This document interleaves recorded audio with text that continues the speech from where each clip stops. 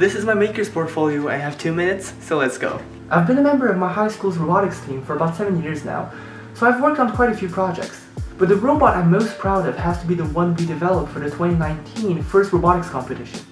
That year, I was elected head of programming and concept design, so I had almost full creative freedom to create the best robot there is.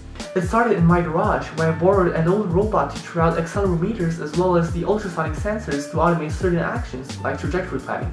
Then I worked with friends and mentors to automate the climbing sequence, as well as the ball intake system, which, to my surprise, worked on the first try.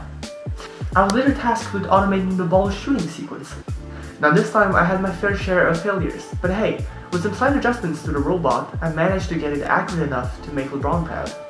Now unfortunately, I never got to see my robot perform on the field due to the 2020 pandemic, but you know what, at least the process was fun.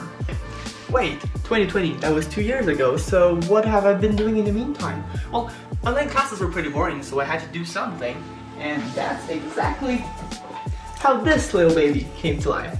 It's a quadruped robot modeled after Boston Dynamics' Spot. I wanted to dive into the world of dynamic movement, basically walking on legs. I designed all the pieces on the free version of Fusion 360, then printed them out with my resin 3D printer.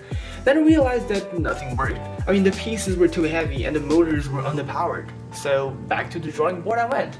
This time, I used Fusion 360's topology optimization to help my robot lose some weight. After many iterations, as well as shortening the legs, I finally had a working robot. It then took me a few weeks to figure out how inverse kinematics worked, and how to implement that into the code. I used an Xbox controller to send inputs to Raspberry Pi. Then the small computer uses the coordinates as inputs and uses custom code to calculate joint angles. The value are then sent to the Pololu Maestro microcontroller, which then makes the robot move. Pretty cool, isn't it?